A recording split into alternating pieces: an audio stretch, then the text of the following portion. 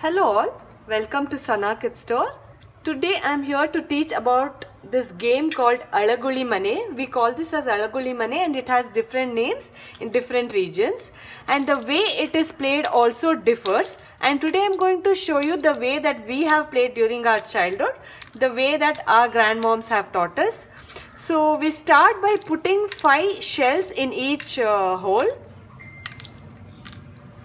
4, 5. So we can also use tamarind seeds to play this, but this set comes with cowrie shells or kavade. So I am putting 5 in each of them. So now we have 5 pawns in each hole. So we start the game. There are 2 players. These are my holes. I can start the game only by picking one of these, and the other person can pick only from this. So if I start, I break one hole and start putting one in each, and once it gets over, I take from the next. I continue doing this till there is an empty hole.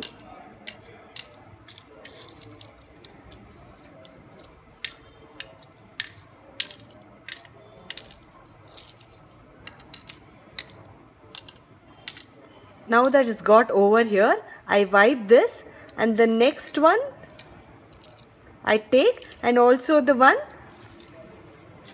on the other side. So these shells now belong to me.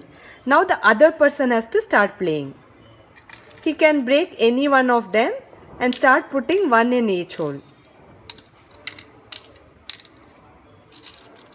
and take from the next one.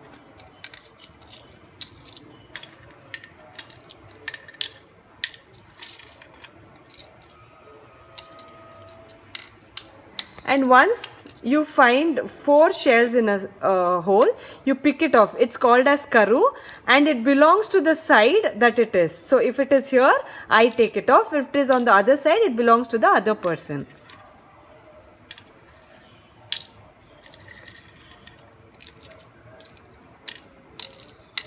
There is 4, so I'm taking it off.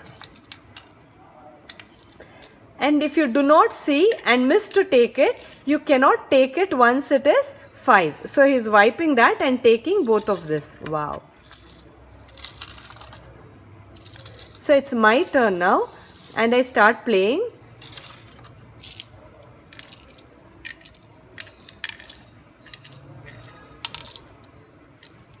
There is 4 here. So I take this off. And I stopped here, so I pick from here. There is 4, I take it off.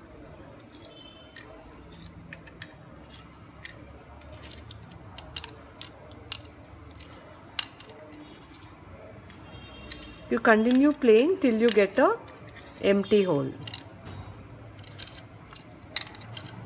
So I get an empty hole, I wipe this and I get only 1. So it's his turn now.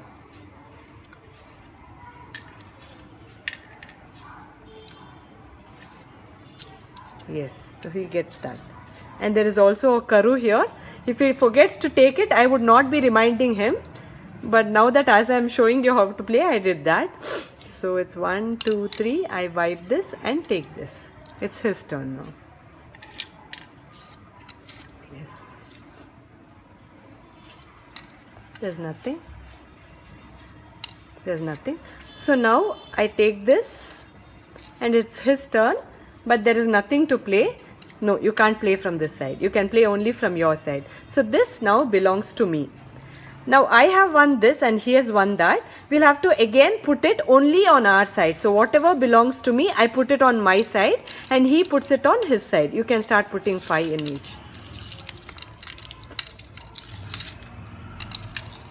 We have finished putting 5 in each, and here he has got shortage for 1 hole. So he can't be putting this, and this is called as becoming a pauper. So he has lost 1 house. So he'll be putting something else here and we won't be using this hole to play now. So we'll continue the game the same way. And what will happen here is, so last time I played, so he'll be starting the game now. So we'll miss that hole and put it to other holes. So as you can see, we are not using that hole.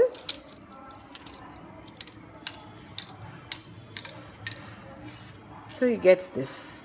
So, and I play the same way that we played last time, and not to forget that we won't be putting any of the shells into this.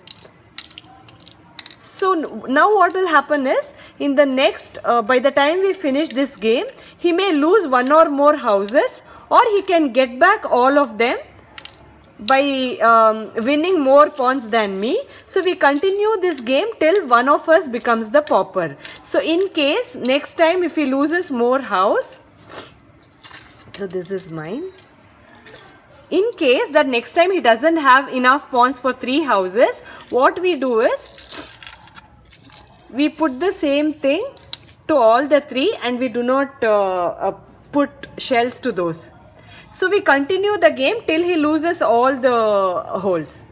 Or it can happen the other way also. The next time that we are playing, I may have shortage of pawns. So he may have everything, but I may have shortage, and then what we do is, we put the leaf or paper or anything to the hole that has shortage, and we keep it away from putting the shells. So we continue this game and play till one becomes the winner. We can also stop the time that we get bored or we are done playing, and we can count who has the highest number of shells, and the one with the highest wins. Or you can continue this game till the one person loses all the houses and becomes the pauper. That's it. Hope you like the game. Happy shopping with Sana.